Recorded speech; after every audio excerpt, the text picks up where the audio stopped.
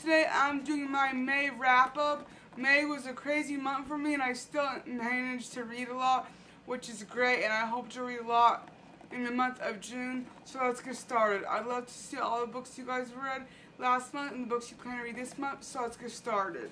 The first book I read was The Museum of Extraordinary Things by Alex Hoffman. I really enjoyed this book. It was great and it was interesting and entertaining, and I've been wanting to read this book for a while. This is my second, I believe, Alice Hoffman book, and I'm excited to read more of her books. She's such a great writer. I like the historicalness she brings, and her creativity is just great, and I really enjoy this. This book was a little bit weird. I was kind of expecting it to be a little bit weirder, but I still really enjoyed it.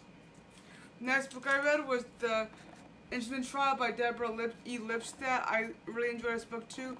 I gave this a 5 out of 5 stars on Goodreads. The next book I read was Suit Frankincense by Irene Nemirovsky.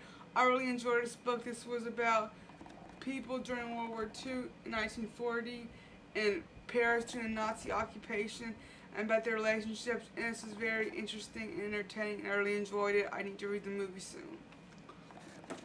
Watch the movie soon.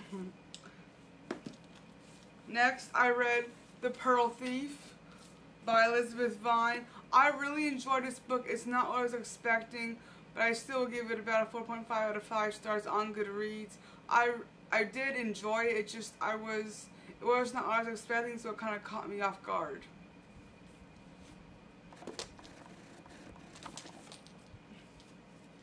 The next book I read was The Slow Regard of Silent Things by Patrick Rothfuss.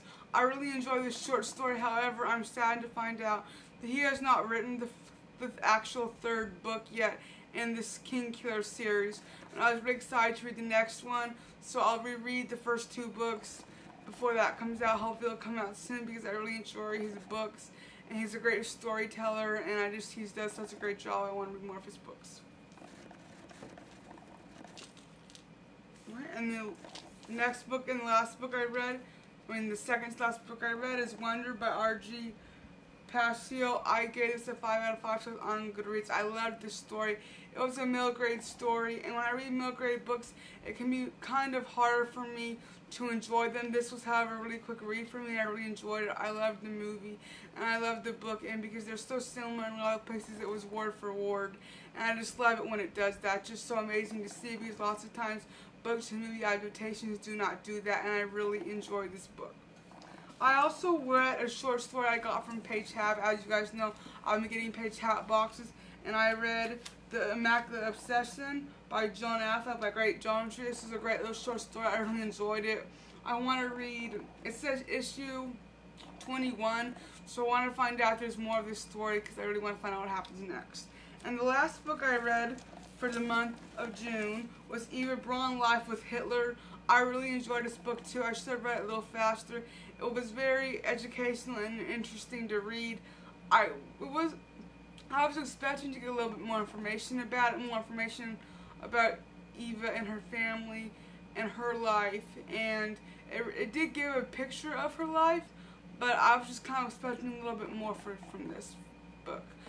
If you guys have read any of these books, I'd love to see your comments down below.